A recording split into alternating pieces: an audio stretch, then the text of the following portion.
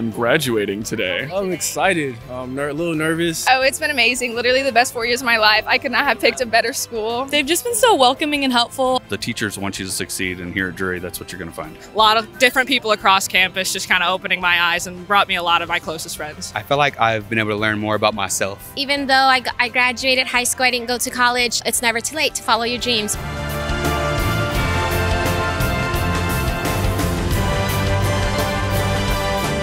Graduates, we are exceptionally proud of all you have accomplished.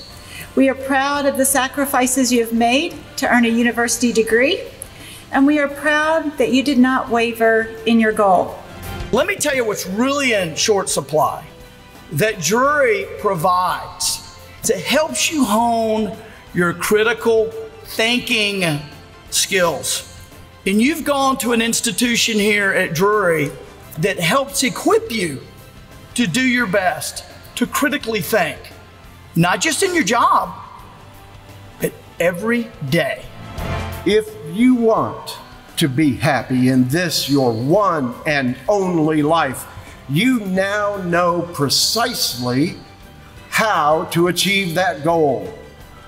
Spend your life finding new and better ways to serve others. If you do that, I promise you, you will be happy.